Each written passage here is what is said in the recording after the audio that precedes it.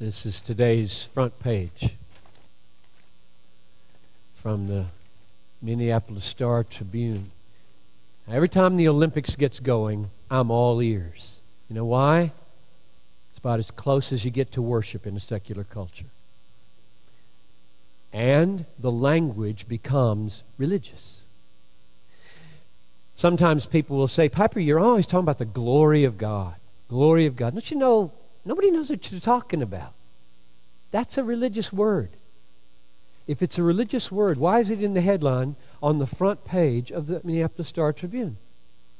If nobody knows what the word glory means, why is it on the front page of the newspaper?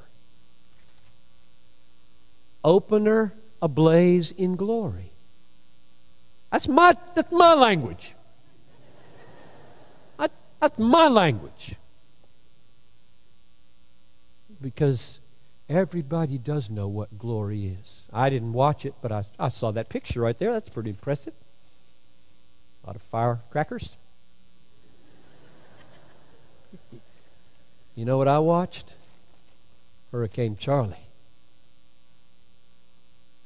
That's something. Do any comparing? You're out, Athens.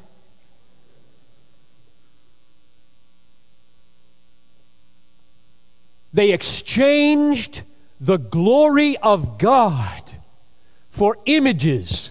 Athens ablaze with pop, pop, pop. And Florida devastated with the breeze of his little finger. And if God wanted to take this country out, He could take it out in a minute. And we're so impressed with man-made achievements, especially our own. 100-yard dash or a swim. Now mark this. I love to watch the Olympics. I have my favorites. Gymnastics is as good as it gets. And there's a fine line we walk, right? Between that being the object of our worship and that being an little tiny echo of what Christ could do if He did a floor exercise. Not 3 backflips, 10. Nailing it with a perfect 10 every time. And then doing it with his eyes closed. And that's just the beginning of His glory. If the Olympics set you on a quest for glory, go for it.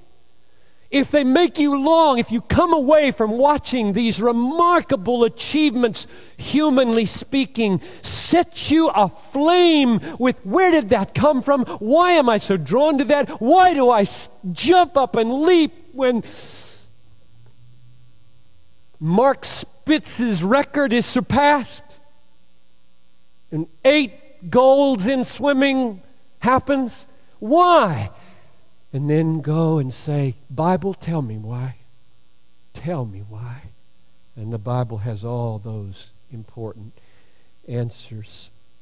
It's because we have exchanged the glory of God for the glory of man. And Hurricane Charlie and Athens exists at God's decree to lead you to Him.